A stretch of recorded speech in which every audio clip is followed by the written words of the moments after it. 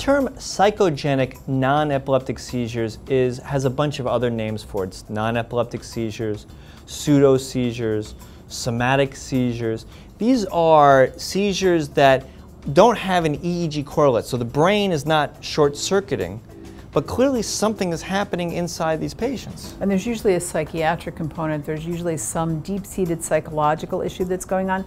I always compare them to conversion reactions, so that your body is telling your brain or your mind that you've had enough, that you need to shut down for a while, and whether it's a seizure or whether you can't move an arm or a leg, there's some sort of reaction that goes on inside of you psychologically that says, I've had it, I need a rest, I'm overwhelmed by whatever's going on psychologically. They're treated by psychiatrists, and they usually have a certain way that they look when we see them, or the people describe them. Now, these non-epileptic events can present in many different ways. They can be just a zoning out, spacing out episode, a fainting to the ground, writhing and jerking on the ground. Sometimes when we look at the non-epileptic events, we can tell by how they look whether they are a pseudo-seizure or a non-epileptic event or not.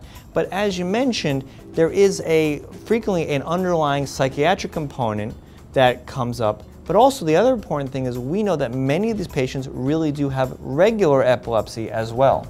Right, so you can have seizures, epileptic seizures, and you can have pseudo-seizures on top of it in the same person. They can coexist. So it's really important from our point of view to know what we're treating. So if the person comes in and they're saying that they're having lots and lots of seizures, we need to differentiate between the pseudo-seizures or the non-epileptic and the real epileptic seizures.